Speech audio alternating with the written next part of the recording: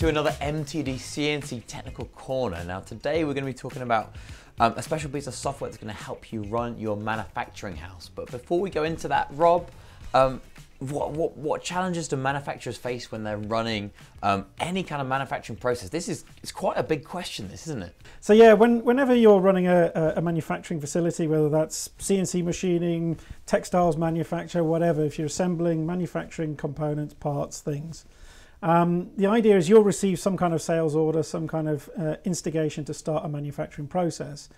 Once that begins, you then need to sort of track that process from the moment it comes in all the way through to the shipping.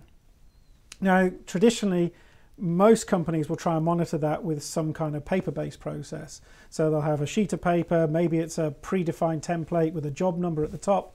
That is then passed from person to person down the manufacturing process to CNC machines, to assembly stations and so on. That's because it needs to physically follow the part as it's going round. It's called a paper traveller for a reason, because it travels around the shop floor and people put their information in. It's loading itself up with more and more info about what's happened to those parts. Exactly. So people will note, whether they've got wastage on a particular part, or maybe something's got damaged. Or the problem is with doing this paper process is that is quite a delicate item to have on the shop floor. It gets more and more valuable the longer it spends going around the shop floor. You're gathering that information, and the problem is that could be easily be lost. It could be hard to read if you get crossed out information, coffee stains on it, you name it. All sorts of things can happen to that paper traveller. And it becomes almost impossible to try and monitor your manufacturing process in real time because you have to wait for this traveller to make its way around the shop floor. Okay, so let's set this up to date now. I've heard the phrase MES used when you're talking about trying to replace these paper travellers. What is an MES? So MES stands for Manufacturing Execution System. Now there's lots of acronyms around, so you'll hear things like ERP, which is Enterprise Resource Planning, MRP, which is Material Requirements Planning. So there's all these different acronyms mean different things to the shop floor. So an ERP system, for example, is basically a much bigger system. You have HR in there, so your human resources, you have supply chain management in there, customer relationship management, invoicing, accounting. They're a huge sort of undertaking to get up and running. Now, they're used for the strategic plan, so you can use those for a strategic planning process. What a manufacturing execution system does is it is laser focused on the execution of that plan. So you could have an ERP system sitting alongside an MES system, where the MES system is focused on driving your manufacturing processes. Okay, so if you're viewing this, you might have noticed we've got Prodsmart written right behind us. This is leading us right up to, what is Prodsmart? So Prodsmart is a new acquisition for Autodesk. So across our D&M portfolio, our design and manufacturing portfolio, we look for where we have gaps in our technology, and Prodsmart is a recent acquisition to fill a gap, and that is for the shop floor. So what Prodsmart is an MES system. So it's an MES system that is cloud-based, so it's fully in the cloud.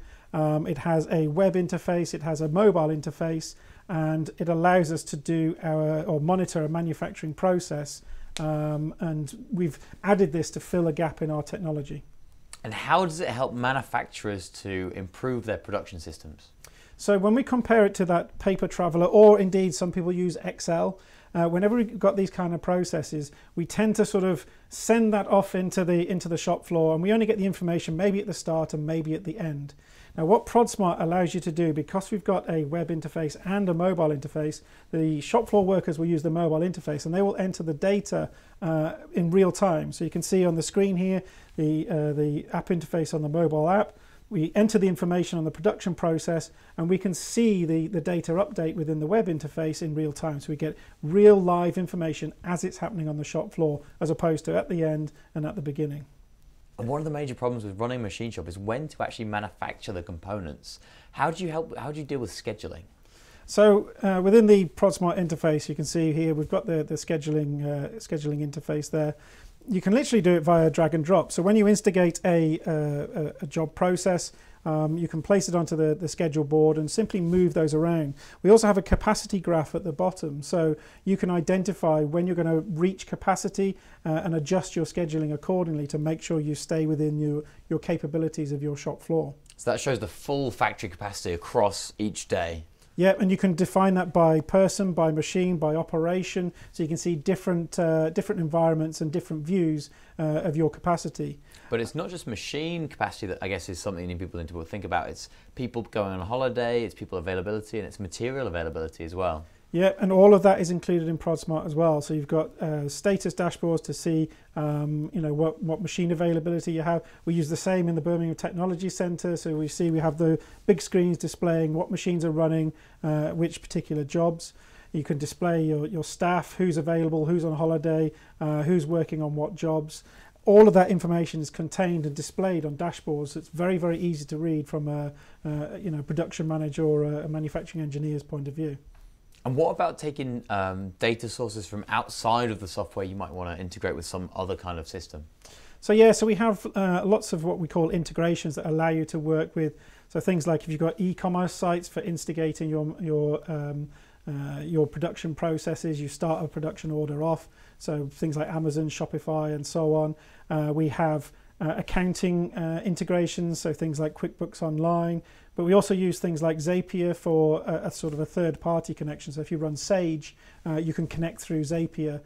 So all of these integrations basically let us look at third-party information, pull that information down, and instigate some kind of manufacturing process. We even do it with our own technology. So you can see here's Fusion 360. So this is the integration with Fusion 360, pulling that information down and instigating basically a bill of materials that tells us everything that is required for a particular product, and that can then be passed on to the shop floor to start the manufacturing process. It's fascinating. You can pick the BOM straight from the 3D model from Fusion without having to even open up a CAM system. Yeah, it's just effectively scraping the BOM, putting all that information down, and you can also have associated files and so on and view those within the Prodsmart interface.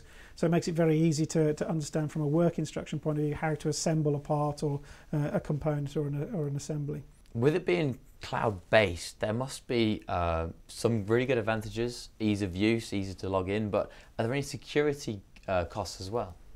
Yeah, if we compare it to a traditional system where you've got an on-premise server, so I mean for a start you've got to buy the hardware, you've got to get that up and running, you need IT support, all these kind of things that go with setting up an internal infrastructure, and that can elongate and prolong the length of time it takes you to get set up.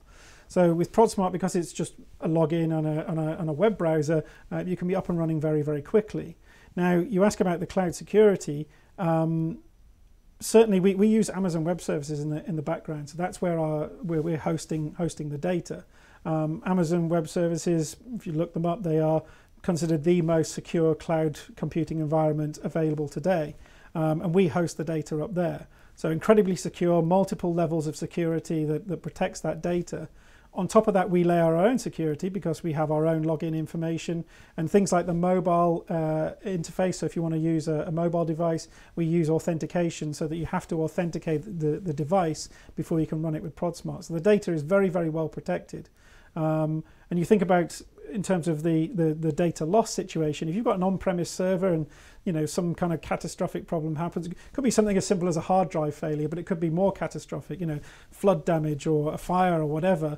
If that server goes down, that is all your data gone forever. Because the data is hosted in the cloud, it's safe, it's always up there, it's always available, and therefore you can continue to add to that data continuously without the worry of it disappearing. Okay, fair enough. And if this software sounds like to the manufacturers who are listening right now, it's interesting, it's probably going to be useful for them improving the manufacturing productivity and they're interested, but one thing they're worried about is they might have looked at an ERP integration before or even an MES and it sounded like a really big time investment. What would you say to them? Well, it's completely different with Prodsmart. This is the great thing about it. Again, because of the easy on process of getting up and running, an ERP system could take 6 to 18 months to get implemented and set up and running. This is a much, much shorter process. We have an implementation team that is there to help, and we say digitize the process. So take your paper traveler process, put it into the digital space, and set it up how you you would work with all your information there. And that's process can take days. Rather than months, we're talking days. So that minimizes the cost of the setup process, but also maximizes the most you can get out of Prodsmart, because you can get up and running and logging information and getting that real-time data very, very quickly. With such an easy implementation, what's the best way to get started? Just simply get a free trial. You can get it for 14 days, try it out for yourself. We also offer things like assisted trials, so we can, you can work with an implementation consultant to get up to speed as quickly as possible. So, as I said, I welcome you to just go and try it and give it a go. Okay, go paperless, get rid of that paper and the Excel spreadsheets, go for Prodsmart from Autodesk.